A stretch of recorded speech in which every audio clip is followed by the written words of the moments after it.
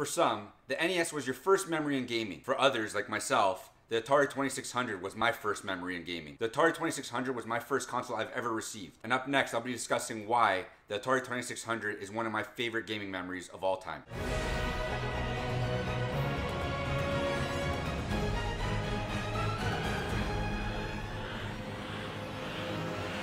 Let me take you back. I had no idea what a video game was, nor did I ever care to know what a video game was, because back then I was just focusing on playing outside, doing whatever I needed to do as a child. Until one year at Christmas, my parents bought me my first video game console, the Atari 2600 Junior. The fun is back, as you can see, with the 2600 from ATARI.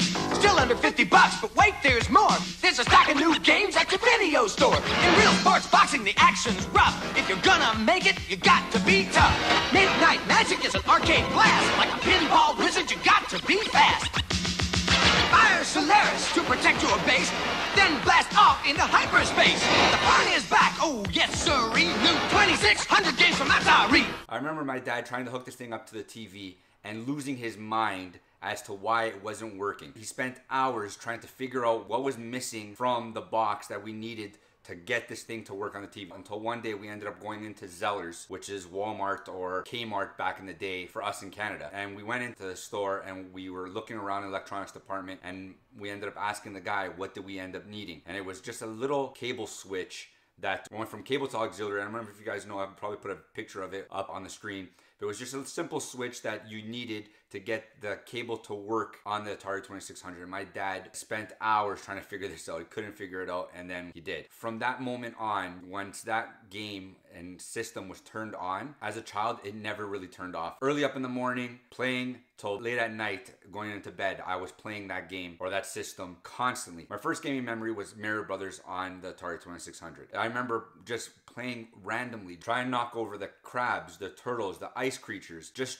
over and over again, just doing this, using the power bar on the bottom just to knock them down, get as many characters off the screen as much as possible. Going into boxing on the Atari 2600, playing that repeatedly. And then one of my favorite memories was I had a game called Summer Games. And I had this game, my parents bought it for me. I knew not how to play it. It was a game that you needed to play with, obviously with the controller. There were certain mini games in this collaboration of games. One was rowing. I remember having to play with the controller back and forth with this, trying to get my character to row back and forth. And as a child, you couldn't do it fast enough because it was too stiff. I know how weird that sounds. I remember going to Syracuse, New York with my parents when I was a child, and we walked into a Walmart, and I saw the best thing I've ever seen in any store for what I was interested in was a Atari 2600 controller that had suction cups, a trigger, and a trigger at the front. And I remember bringing that home and playing the Atari 2600 with that strapped onto the table, and what a game changer that was. It was unbelievable. Such a simple thing made me so happy in my gaming history. Well, such a simple thing that my parents bought me years later still brings back amazing memories in my life. The Atari 2600 goes down as one of my favorite consoles